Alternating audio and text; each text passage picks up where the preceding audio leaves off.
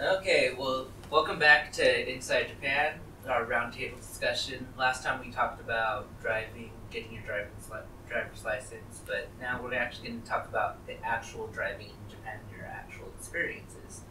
And for me, it's actually, I'm guessing, the opposite of what you experienced because I'm from Los Angeles and yeah, drivers are horrible there, to be honest.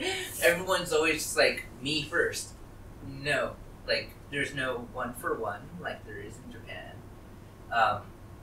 People over here, for me, were just like really nice and generous. And so, yeah, coming from Los Angeles, that's fine. But then, yet, I also spent some time in Virginia. And Virginia, it was not that they were mean, it's just they were just bad at driving. Like, it's like, I'm trying to get in, like, it's like, okay, this is the fast lane. Why are you trying to match the speed of the person next to you? Why? So, coming from those two experiences, coming to Utsunomiya, I was like, oh man, I love the drivers here. And people were like, are you crazy? These are like the worst drivers in Japan. I'm like, seriously? So now it's mine's not a rant. It's more like I had a good experience coming from a bad background. In Kenya, people drive bad.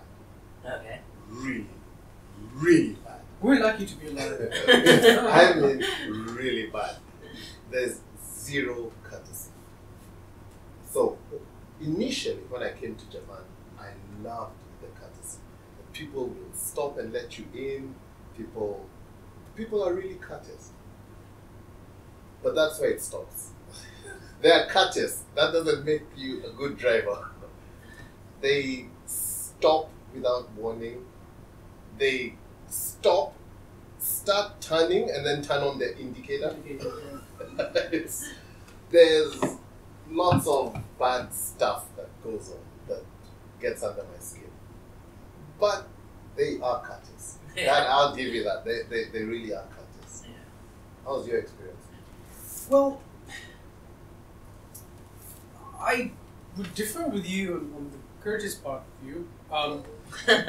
Maybe it's because I guess I've not been lucky enough to experience it, but I find it really, really strange, really upsetting that you're stuck in a situation, you've entered into the wrong street and you can turn back. And these people are seeing that you're in a situation, but they'll still keep going and still keep going and still keep going. I'll rarely have that situation where like somebody will actually stop and say, right, let's be courteous, let's let this guy back up and then go. You want to take a turn? It's a red light. But still, they want to still come back, block, and they'll give you that small space to pass by. So I find the courteous part of it, but one rotten apple doesn't give them all a bad name, but most of my experiences have not been so courteous or weird that I'd like to talk about that. But what I like about driving is, honestly, I like the fact that everybody obeys, well, most of the times obeys the rules. That's something that I like. Coming from Kenya, where we don't have rules, we have the rules, but we hardly, nobody follows them. It's a big change to actually follow the rules, right? So that's a good thing that I like about here. There it's quiet. I think he's had some nasty experiences. Let loose. Well, so I grew up in the Midwest, so not so heavily populated, and I wouldn't say that people were wonderful drivers, but my impression is that if you drive a little too fast, you see the sirens and you get a speeding ticket. Like, people know that if you kind of go nuts on the road, you're going to get stopped. But over the last decade, I've seen some stuff that is unbelievable.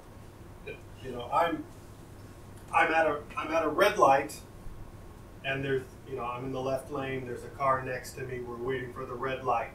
Cars are going like this. The car next to me drives into oncoming traffic. The car comes, he comes forward. The next car goes, he comes forward. That car goes, he's playing Frogger through an intersection. And I'm like, how can you not wait 45 seconds? Like, why is this your choice? There's the people, okay, you're coming to a red light. Well, they're going to go into the turn lane and shoot right past you. Like, okay, we're going to slingshot past you through a red light. There are the people who just honk and drive through red lights. I mean, I only see stuff like this once a month or less, but the fact that there are so few police on the road, people, the 99% who are good drivers and the other fraction feel like they can get away with murder. You know, I remember driving down the road and this guy on a motorcycle doing a wheelie for like a kilometer. Like, I don't know if that's legal, but it doesn't look very safe. But at least it looked cool, right? It did look kind of cool. You mentioned one thing that is true. Especially, well, Utsunomiya is not a big city. It's 500,000 people. So we are not a big metropolis. But being out here, there are very few police. It's amazing how few. But I can go a week without seeing a policeman on the road. And that, on the road specifically, in the stations. Oh yeah, in the station. Yeah. And where you need to be careful for police is you see one policeman standing here. He's got his friend 200 meters down. He's going to, okay, there's a guy on his phone. And then you go by and the friend pops out. Stop. My friend saw you on the phone. Or, you know, this was a right turn only. So they have revenue making they police focus traps on very minor infractions. I see every day mothers driving strapped in and their child standing at the front. Oh yeah, that I see freaks that me all out. and the cops don't do anything. That freaks me out all the time. I feel like stopping the mother and ask her, why do you have a seatbelt? And what do you think will happen to this little person when the car stops, when the seatbelt stops you, and this one, what happens to this little one? But the police never stop that. For me, the biggest thing was the first change in terms of traffic lights. Was here in Japan, you've got these the green arrows just below the traffic light. Right. I had never experienced that before. So, you know, I'm looking at a red light, and I need to stop. But then I'm also looking at a green arrow. And you know, it's just conveniently just beneath the red light. So, you know, am I supposed to go? Am I supposed to stop? You got green. So these were kind of things that I first initially got used to. Trying to get used to even now as well sometimes. Because they're confusing. On one traffic light you have 2 or 3 of them at the same time. You know, like, yeah, you can go straight and you can also turn left. Or you can. So that was something that was new, but eventually got over it. That was nice. What else? Roads here in Utsunomiya, particularly because it's a countryside, are very narrow. So just be careful when you're driving around. You may not, you know, get the courtesy from the other driver, but it helps if you show it. You know, obviously if you've got a big truck or a van coming onward, give space. You know, just avoid these unnecessary road rages and stuff like that. Give space, let them pass through, and you'll be okay to drive. One thing I really thought was interesting, coming from the Midwest, you have, you know, wide lanes. You also have an easement or side of the road to pull over if you have a problem. You know, so there's the lane, side of the road, and then it goes off into nothingness. But in Japan, with narrow roads, you've got 2 tight lanes and then a drop off into a rice field. I mean, there is no margin of error. And what's even better, you know, it is illegal to talk on your phone. So if someone gets a phone call, they're going to pull to the left side of the lane and stop in the middle of the road with their flashers on, talking on the phone call or checking their phone. So then everybody has to, like, make this work. Like, that is so not adding to the safety on the road. But I've seen that and I've experienced it right in front of me. We're on the go. The traffic lights turn green. Come on, move. And all of a sudden, blinkers come on. Guys on the phone. Are you serious? I've Are you never serious? experienced that You've stuff. never? Not the Hundreds cell of phone. times. Oh, The it cell happens phone. all the time. This is why I'm having good experiences. It I'm like, happens man, all the this- time. no, not the cell phone thing. Never, Oh, never man. for me. All the time. And it doesn't matter. It can be rush hour. Anytime somebody just stops and blinkers on his phone. I've never experienced that. I've experienced more than Yeah. that on the And way. they cause humongous traffic jams. No, the only thing I've experienced is like I'm thinking, oh my gosh, I'm pretty sure I'm barely gonna make this light. If not, it's like maybe illegal. Me crossing this light Yeah. just turned red. I'm like, ah. Then look in my rearview mirror. 3 cars are behind me. Yeah, I'm like, I've seen that. Yeah, so what? yeah, I've seen that. I've seen That that. happens all the time. Yeah, and so I got used to that after a while. I'm like, okay, I'm like, I was just borderline, but there's 3 Just guys okay. behind. yeah. Well, it's multi-9. Don't waste that time between signals. Use Yeah. it up. I would say that's the biggest difference between the signals in America and Japan. There's actually like a second delay, like where all of them are red. Yeah. For like 1 second. In America, it's just like green, red, you know, just switches. Here there is a delay to let all the crazies pass. I think a lot of people take advantage of that. What? One of my biggest pet peeves is people who will, almost always, it's older drivers, and they'll be coming out of a convenience store, and they see you coming, and they just pull out real slowly, really slowly. And when they get in, they don't accelerate, they just kind of go Keep it slowly. same pace. And just as they start to build up speed, they indicate to turn off again. And at that point, I lose it. I'm like, dude, you could have let me pass before you pulled all that drama. Yeah. You know, it goes without saying, sometimes you're on the road and, okay, you've either got a kid in the car is doing something, your attention gets distracted, you do something, you may sort of like veer off the road for just a couple of seconds, right? But you're in your senses. I'm not talking about you being drunk and driving, no. But you may have caused somebody some inconvenience and they hooted you. Out of courtesy, you apologize. You raise your hand and like, something like that, sorry, or say something. But here, I've had people move from their lane, almost bang my car. And when I've hooted, they go back and like, I'd be like, and I look at them, like just stone cold, just like this. I'm like, the least you could do is just acknowledge that you've caused me inconvenience and just like, okay, I'm not expecting you to leave your steering wheel and, join your hands and ask for forgiveness, but just acknowledge that, you've made a mistake. Here, I have. So, But seriously, I mean, is that asking too Okay. much? Like, No. seriously? I was sitting in a parking lot in a parked car, eating my lunch, sitting in my car, and boom, someone hit my car while I'm sitting in my car, and I step out, and there's a frazzled-looking man in his 70s or mid-80s, and he just kind of looks like confused, glassy-eyed, and then he just drives off. Like, I can see the white of his car on my car. Like, there was no acknowledgement, no apology.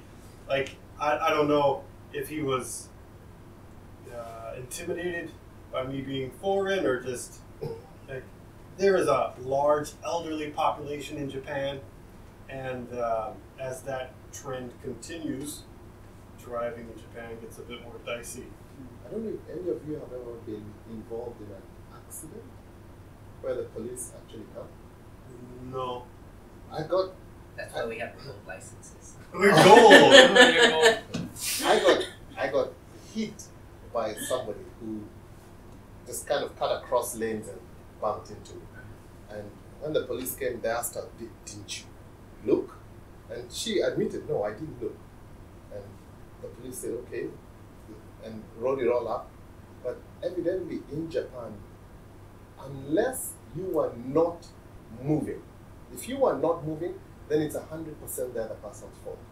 But if you are in motion, it is partly your fault. Yeah, that's crazy. So they said it was 90% her fault and 10% my fault.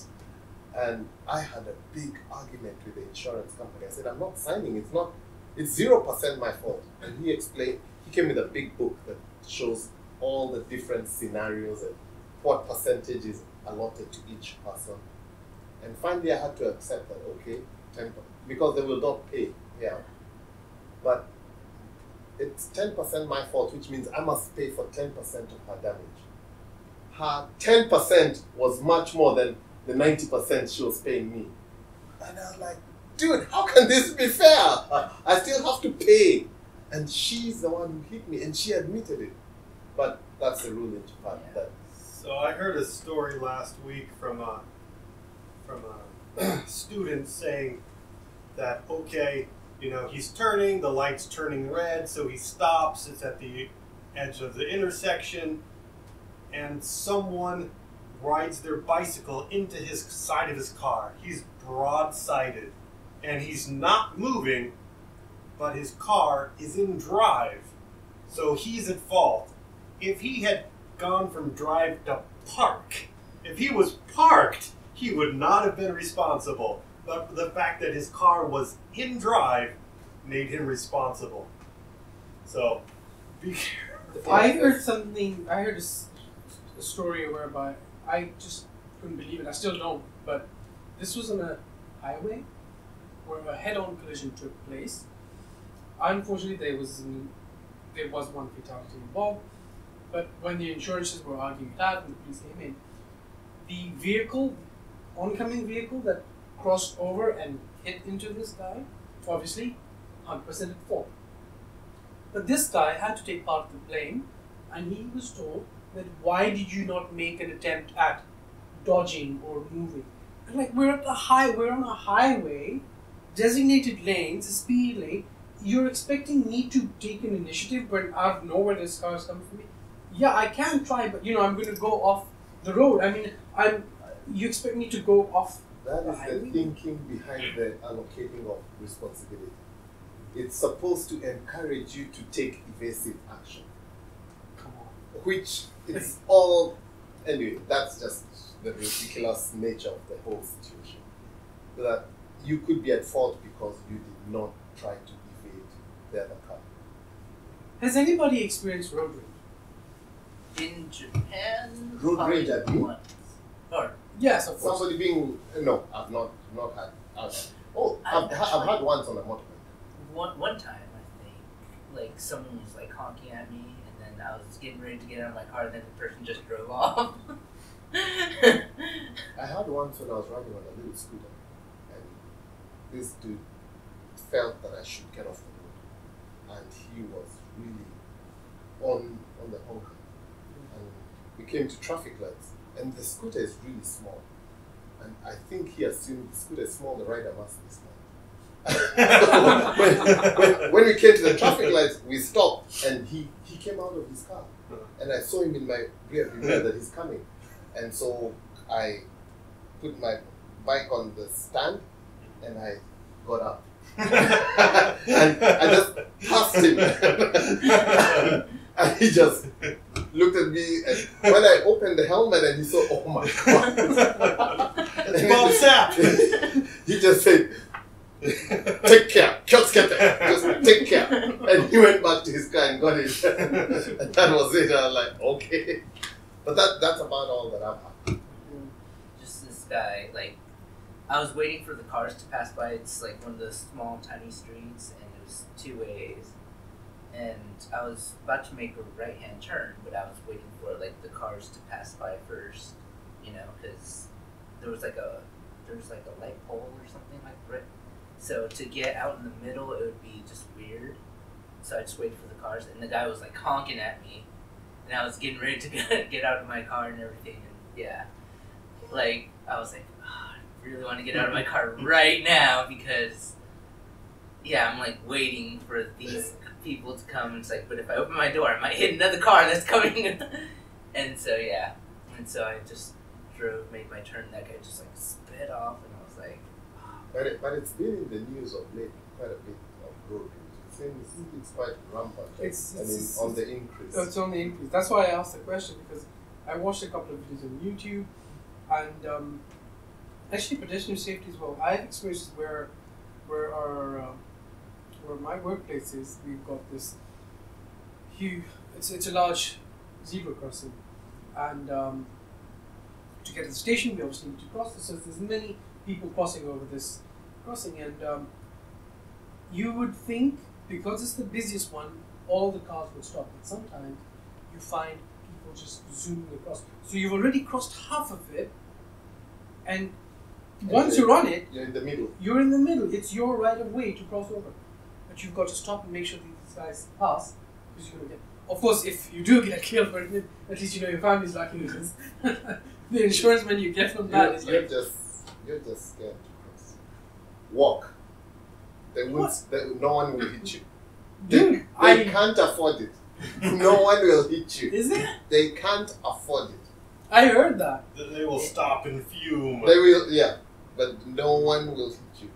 But in most countries, if pedestrians are on the pedestrian crossing, they have right of way. Cars must stop. In Japan, it's not that. It is that way, but nobody follows that rule. So they just keep driving, and so pedestrians wait for cars to move. But a lot of people have learned that, oh, I have the right of way, and just keep moving. No car will hit you. Yeah, actually, what was it 2 weeks ago? I think I saw on the news that, like the Tochigi news, that in Utsunomiya, police were actually looking for people, like giving tickets to people who didn't stop for pedestrians. Yep, So they were actually doing their job. You are supposed to stop, but they don't. But that one announced at the office, I just walk across. When I hit me. Go ahead. I'm overdue for a payday. Because if they hit you, Right. it's about as serious as it gets. Short of killing you, it's about as serious as it gets. Like, I was actually renting my bicycle one time, and I was late for work, and I didn't know about any of this stuff. It was like my first year here, and I was able to still maintain control. Like, the car hit the back of my tire while I was riding my bicycle, but I was still able to maintain control. I was like, I stopped, looked back, and the lady was just scared, and I was like, I'm running late. I'm just gonna go. And I'm like, man, if I would have known that, I would have probably like fell over. Oh no! Put a new addition in your house. Yeah. So yeah, and so yeah, that but I didn't blame the person. Like, for me, it was like no damage, nothing, So I didn't find it, good to like cause more trouble. What upsets me often when driving in Japan is especially in Utsunomiya. I don't find it as much in Tokyo. Tokyo has lots of police, lots of everything, but in Utsunomiya you'll find sometimes a traffic jam, and you will be in this jam for a good 10 minutes, and when you get to the front, there's nothing. Like, so what was the hold up about? And that's it. There's just nothing, and you leave the jam, and there was nothing, and that happens all the time. It's probably just a phone call. It got me so upset, and that's what turned me to riding motorbikes. It's this unnecessary traffic jams. I'm sorry, just like from being from Los Angeles, like 10 minutes to traffic jam, child's play. 2 weeks ago. So I had this experience once where I left home. This is about 2 weeks ago, and this one particular route that I drive, straight road, and you can see the road gradually going. It's climbing upwards. So from a distance, if there was a traffic buildup, you'd be able to see this traffic buildup. And on this particular day, I did see this traffic buildup. So I was sorry for these guys. I'm like, geez, man, these guys are probably going to get led to work. But I wanted to find out what the commotion, what this traffic jam up, is about. So as I approached the traffic light, what I noticed is there's this guy in a van, and he's fallen asleep at the traffic light. Literally just at the traffic light. And I was like, lucky for this guy that his car had this automatic, cut-off ignition thing. Because just at the intersection, he's stopped, and he's, arms folded, and he's asleep. And all these cars are overtaking him one by one. Such a big jam. Because once I passed him, that traffic line was long. It was long, and I was like, shit, these guys are really good. The car up ahead of me eventually pulled over. Cop station must have gone in and said, hey, you know, this guy asleep at the traffic lights. But I mean, is this a common thing? Do you find people asleep at traffic lights? Is this trying to say that people in Japan are really overworked, that, you know, even on their way to work, they fall asleep at the traffic lights? For me, it was a first time experience. I found it funny, but I found it downright scary as well, to fall asleep at the traffic light. It's not as uncommon as you would imagine. They do work hard, and it happens more than it should, but it is bad. But it does happen. I've heard a lot of people saying that the amount of work they do is enough for 2 people. Yeah. I definitely have some guys who work Monday through Friday, often work on Saturdays, so Sunday they don't actually have time to do anything. They simply do the housework, do some cooking for next week, and recharge the batteries, and then back to the grind. So Yeah, it happens. But all in all, I would say driving in Japan is pleasant. It is fairly pleasant. If you live in a smaller town like we do in Utsunomiya, in the downtown area, it can get a little frustrating. There's a ton of traffic lights to navigate. A route that should otherwise take 10 minutes can take 20 minutes just because of how many traffic lights you've got to go through. And that's assuming you have clear weather. And if it's snowing, just stay home. Yeah. But or walk to the place, because that'll be faster. you get there. All faster. But ultimately, it is fairly pleasant driving when you're in Japan. I wouldn't say it's bad. For the average driver, it's really a lot of fun. It's a pleasant place to drive. I would agree on that. Me too. That's probably a good place to end this now. So thank you very much for sharing all of your stories, and thank you to the viewers for watching. We hope you enjoyed this roundtable discussion. Maybe one day we might actually get a roundtable. Who knows? But thank you very much for watching. If you want to watch more of our videos, you can still watch us on this YouTube channel, or you can follow us on Twitter and ask us questions, leave comments, and we will hopefully get back to you. All right, well, thank you very much for watching. See you next time. Bye.